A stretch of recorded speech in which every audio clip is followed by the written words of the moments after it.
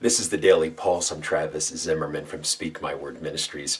The episode today is Help Me in My Unbelief. It's basically a lesson we did in our men's group and packed with information, packed with great takeaways. But I want to focus specifically on this man's cry, help me in my unbelief. I go to the scriptures here in Mark chapter 9, verses 14 to 29.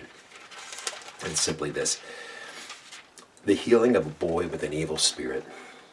When they came to the other disciples, they saw a large crowd around them and the teachers of the law arguing with them. As soon as all the people saw Jesus, they were overwhelmed with wonder and ran to greet him. "What are you arguing with them about?" Jesus asked. A man in the crowd answered, "Teacher, I brought you my son, who is possessed by a spirit that has robbed him of speech. Whenever it seizes him, it throws him to the ground. He foams at the mouth, gnashes his teeth, and becomes rigid. I asked your disciples to drive out the spirit, but they could not." And Jesus, "Oh, unbelieving generation," Jesus replied, "how long shall I stay with you? How long shall I put up with you? Bring the boy to me." So they brought him. When the spirit saw Jesus, it immediately threw the boy into a convulsion. He fell to the ground and rolled around, foaming at the mouth. Jesus asked the boy's father, "How long has he been like this?" "From childhood," he answered.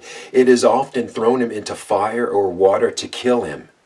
But if you can do anything, take pity on us and help us."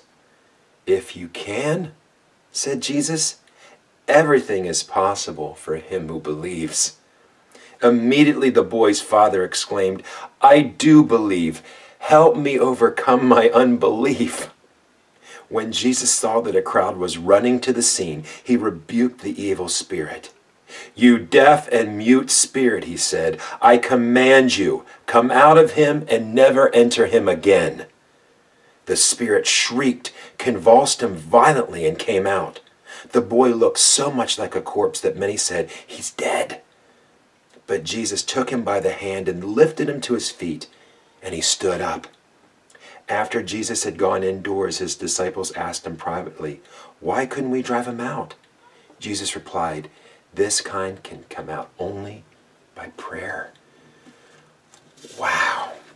The healing of a boy with an evil spirit, Mark chapter 9, verses 14 to 29. And in that man's weakness, in that man's humanity, can you just feel it yourself? Like we want to believe in Jesus, and we do, and we want to believe that he can do amazing things, and he does. But this man went straight to Jesus. Immediately he replied, "I do believe. Help me overcome my unbelief."